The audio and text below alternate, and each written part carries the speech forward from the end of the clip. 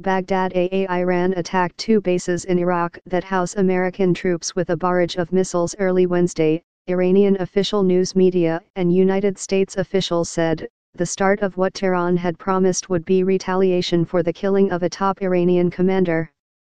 The fierce revenge by the Revolutionary Guards has begun, the Islamic Revolutionary Guards Corps said in a statement on a Telegram messaging app channel. American officials in Washington said that Iran had fired more than a dozen ballistic missiles at two military bases in Iraq where American troops are stationed. The Pentagon said it was assessing whether any American troops had been killed or injured in the strikes. United States officials said there were no immediate indications of American casualties.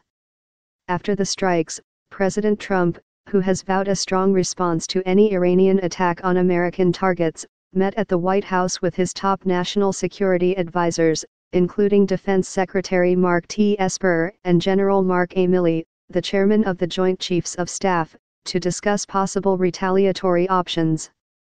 On Twitter a few hours later, Mr. Trump struck an upbeat tone and promised to make a statement on Wednesday morning. Some aides said they believed that Mr. Trump wanted to find a way to de-escalate the crisis. All is well, he wrote. Missiles launched from Iran at two military bases located in Iraq. Assessment of casualties and damages taking place now. So far, so good. We have the most powerful and well-equipped military anywhere in the world, by far. Mohammad Javad Zarif, Iran's foreign minister, also seemed ready to stand down, for now. Iran took and concluded proportionate measures in self-defense, Mr. Zarif tweeted. We do not seek escalation or war, but will defend ourselves against any aggression. The American killing of Major General Qasem Soleimani, a hero at home but a terrorist to the United States government, has scaled into one of the most dangerous confrontations between the two countries in the 4 decades of animosity that have followed the Islamic Revolution.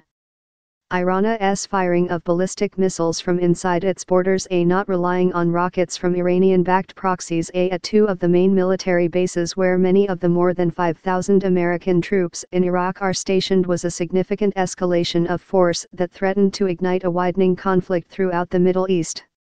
It was also a stark message from Tehran that it has the will and the ability to strike at American targets in neighboring Iraq.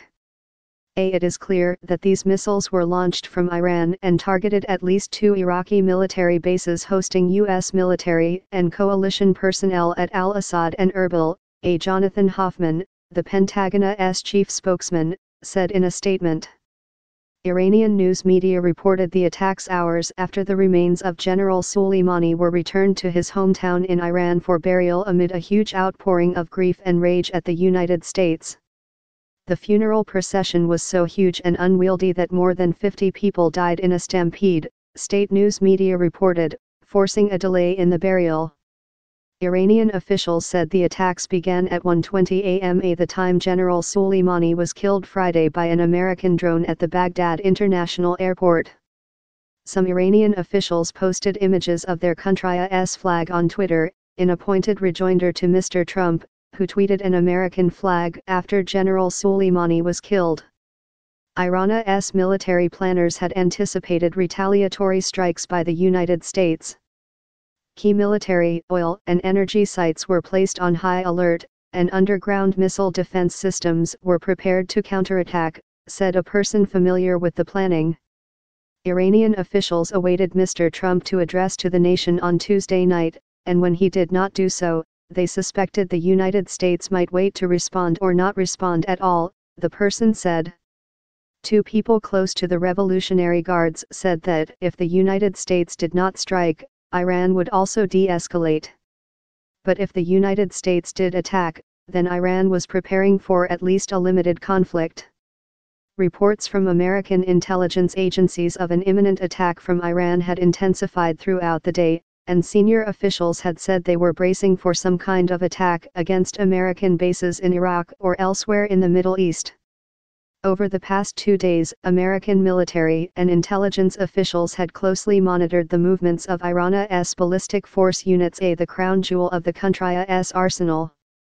It was initially unclear whether the movements were a defensive dispersal or the preparations for a retaliatory attack.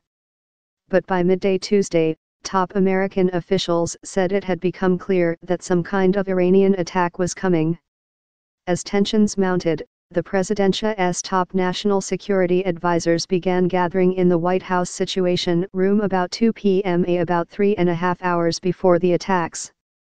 Mr. Trump joined them after a previously scheduled meeting with the Greek Prime Minister, Kyriakos Mitsotakis.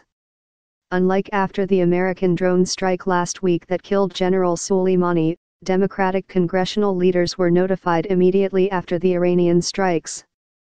Speaker Nancy Pelosi was meeting on Tuesday evening with senior Democrats about Mr. Trump's impeachment trial when she was handed a note telling her of the Iranian attack on American forces in Iraq. We must ensure the safety of our service members, including ending needless provocations from the administration and demanding that Iran cease its violence, Ms. Pelosi tweeted. America and world cannot afford war. Reactions to the strikes diverged sharply on Capitol Hill, with Democrats condemning the series of events that led to the escalation, and Republicans pressing Mr. Trump to project military strength. Senator Richard J. Durbin of Illinois, the chamber's number 2 Democrat, used Twitter to urge lawmakers to reassert Congress's constitutional authority over matters of war and peace. The escalation of violence between Iran and the United States makes the constitutional responsibility of Congress to decide whether to declare war more important than ever, Mr. Durbin tweeted. Representative Michael Waltz, Republican of Florida, a former Army Green Beret who served in Afghanistan and worked in the Pentagon under President George W. Bush, said in a brief interview on Tuesday evening that he would reserve judgment about the strikes until more information became available.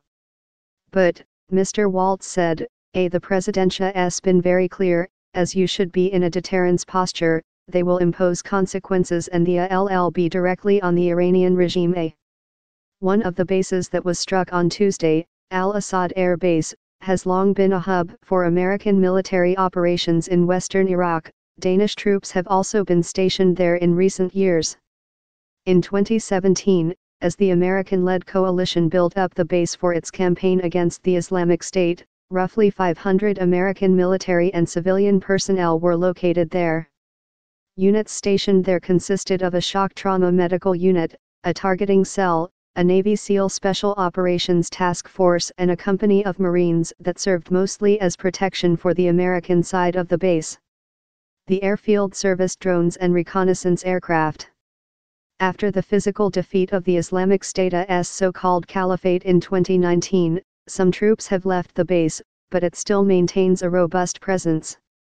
The other base that was struck, in Erbil in northern Iraq, has been a special operations hub to hundreds of American and other allied troops, logistics personnel and intelligence specialists throughout the fight against the Islamic State.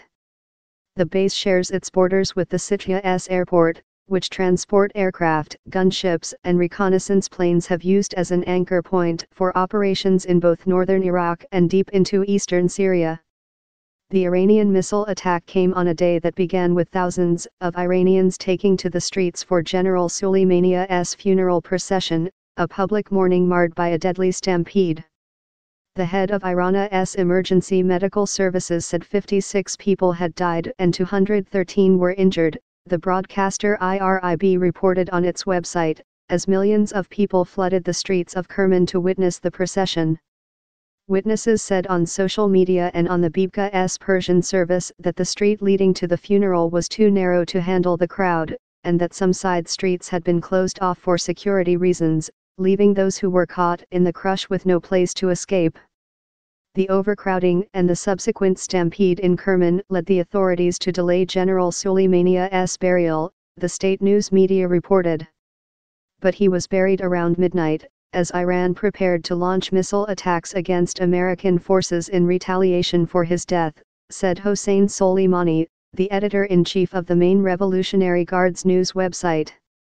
The Hayatallah's body had been flown to Kerman after a funeral service on Monday in Tehran, the capital, where there were even bigger crowds. He had requested a burial in his hometown. Alyssa J. Rubin reported from Baghdad, Farnaz Fasahi from New York, Eric Schmidt from Washington and Vivian Yi from Beirut, Lebanon. Reporting was contributed by Helene Cooper, Thomas Gibbons-Neff, Katie Edmondson, Nicholas Fundos, Mark Mazzetti and Michael D. Shear from Washington, Maggie Haberman and Nilo Tabrizi from New York, and Megan Specchia from London.